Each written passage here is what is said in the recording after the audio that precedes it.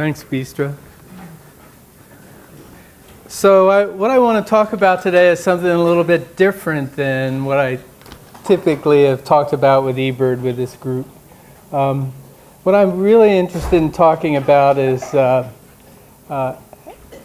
concept of putting a name to an organism.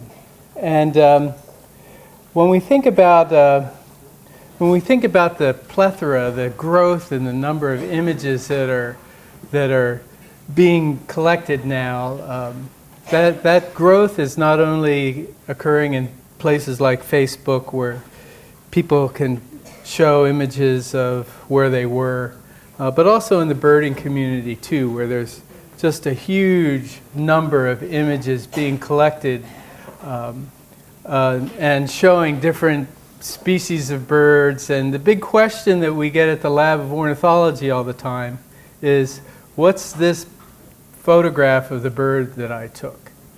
And that's probably the largest request that we get at the lab. So what we did was we started to think about using a computational sustainability approach.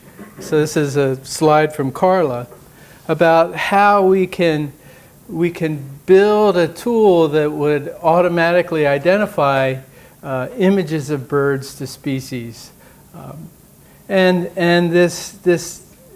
do this, what's required is a combination of interactions between the data and the ability to collect enough data and integrate that, the creation of models that would allow us to make more accurate predictions based on the data that we have, and then the decision making, the vetting of the models and the data to see what new information or how to improve either the models or the data. And these interactions go back and forth, so the entire system is constantly in a flux.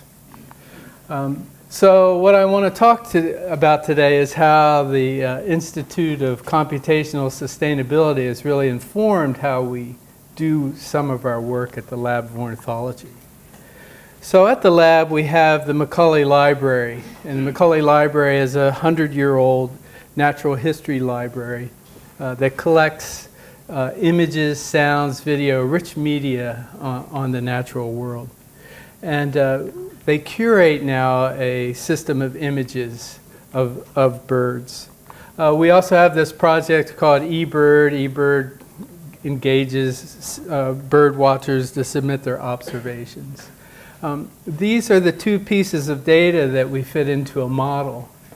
And then this model then allows us to take that image of the bird and give it a name. And our whole goal in this project is to take an image and give it a name and do it as accurately as possible. And this project we call Merlin Vision, and it's a project that we're working with a group of computer scientists in machine vision, totally initially focused on bird identification. The goal in the long term will be all organisms. So we start with eBird. Every eBird location starts with every eBird submission starts with a specific location where the observations were made. Each of those observations has some effort information, how the protocols used, how much time used, the date, this particular count I was just standing there with 4 other observers, and then the list of species and how many observations from each of those. We've been able to do this now globally. This isn't a map of the world. This is just a projection of all the locations where we've collected eBird data. Right now we have about 5 million different locations. We've collected now 1/3 of a billion observations. And Carla had some great number for how many hours? 2,500 hours. Some years. Okay. We collect a lot of data. Mostly in North America, mostly north of the equator in North America, but we're expanding in India, Australia, all through Asia.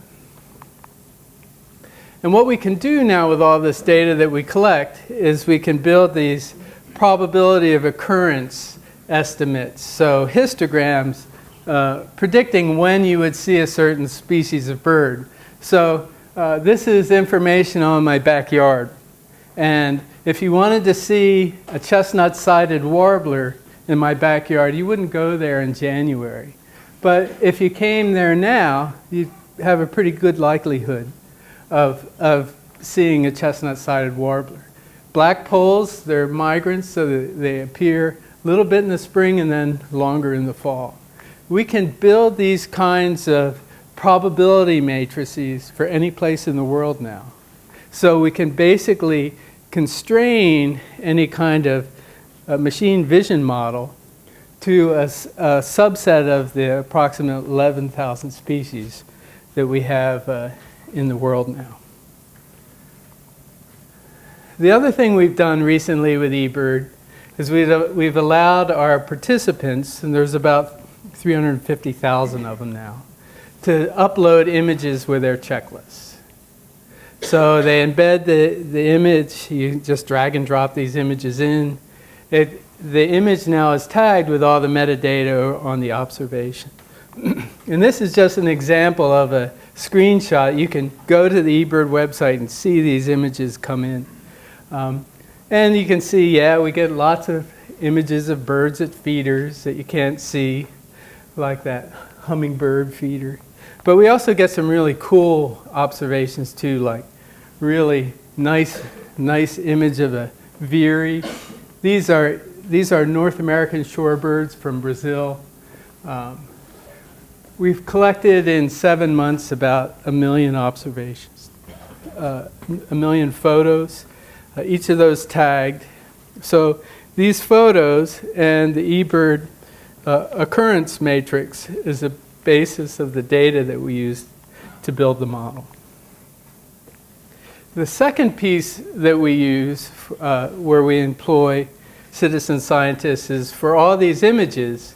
Now we select out, and we have a project called Merlin where observers basically just, volunteers go in and they put a dot on the breast of a bird and on the beak and things like that. And this is to help train the machine vision model. And we have about 15,000 people who basically go through all of these images.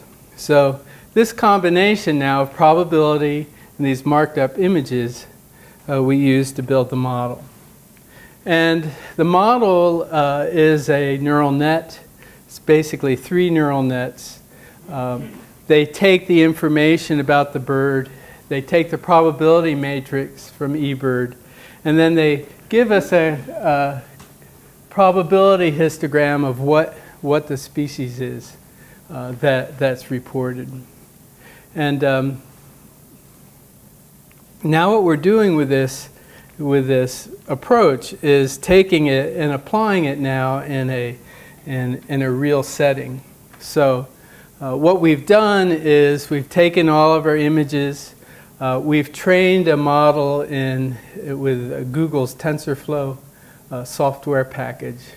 That's given us approximately 200 megabyte file that allows us to identify up to 400 species of birds in North America. And that's small enough now where we can put that on an iPhone, and then we can. I was going to show you. See me afterwards, and I'll show you how this works on my phone. But essentially, our goal is that any kind of camera using Wi-Fi or your iPhone connected to a scope, you can take a picture and this application will identify the bird. So how good is it? This is image of my iPhone. There's the Merlin Vision app. You go to the app. It's pretty simple. This is very preliminary. We'll choose a photo. This is a picture of a bird that I took with my iPhone photo out at my feeder a few months ago. You zoom in, it's not a very good photo, but the model actually does pretty well and identified that correctly. It's another bird, identifies that correctly. We're running about 85 to 95% accuracy on any species of bird in North America with this. But it's not perfect. We tried to do Carla, and it identified Carla as a northern cardinal. So we're getting there. This is a great partnership. There's groups from Caltech, the Cornell Tech campus, Computational Sustainability in the lab, and our funding's coming from Google and National Science Foundation. Thank you.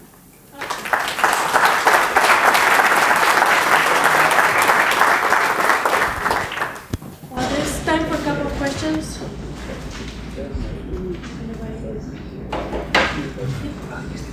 What do you do with the uploaded photos in eBird that are either incorrectly identified or unidentified? Well, one of the really exciting pieces for us by building this software is the ability to vet those images as they come in real time.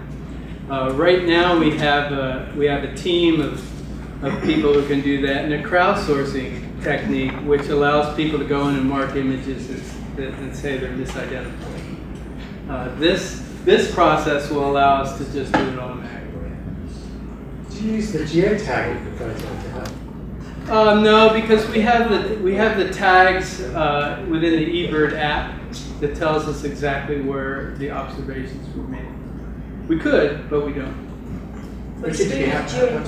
Yeah, we have very detailed information. Most of the observations that come into eBird come through an app now. The app, all you do is say start and stop, and the app keeps track of how far you walked, where you walked, and we store that information as a track in our database. So we have that. So this buys this data collection obviously to places where there's no cell phone connectivity? Nope, this all works offline. Everything is built inside the phone itself, so you can use it anywhere in the world. You can download, while you're online, you download a list of the birds for the area you're going to be in, and off you go. It keeps track of GIS information within the cell phone. But then, and then upload it to your database after? Once you get connection, you upload it to the database. Yes. So just following up on that very quickly, I used to use Merlin, and I think it's wonderful, but then I couldn't use anything else on my phone because it's that's a problem. Merlin, we have about 950,000 downloads of Merlin. Merlin is in 3 questions will identify any bird in North America, and we're soon to do that through Mexico. We've just translated it in Spanish. We've been able to decrease the size of the files of all the images and things, which is what caused your phone to fill up real quickly. So it's interesting that Merlin is second to the Bible in the number of downloads.